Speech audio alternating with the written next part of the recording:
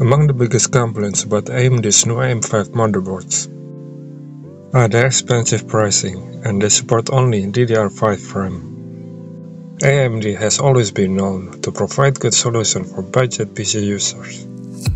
With initial pricings of Ryzen 7000 processors, AM5 motherboard and DDR5 RAM were inaccessible for those with limited budget, while A620 motherboards are for high-end computers and B6050 motherboards are for mid-range computers.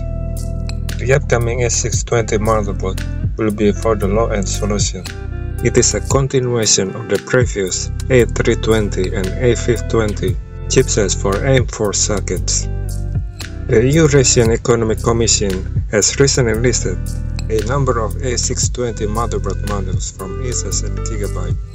AMD promised that $125 motherboards will be available, and this could refer to the A620 boards. Even so, it is still comparatively more expensive than the current A320 motherboards that are now sold for as low as $70. The company is yet to provide us with technical specifications of A620 motherboards. However, it is likely that they will have fewer PCIe lanes and lower PCIe standards.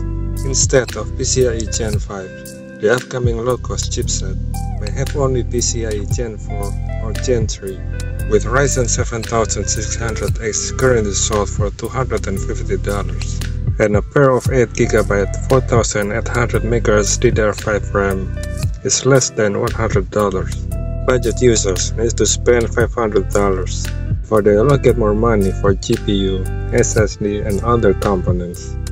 Intel currently offers a more reasonable solution with low-end X610 motherboards that are available for as low as $80.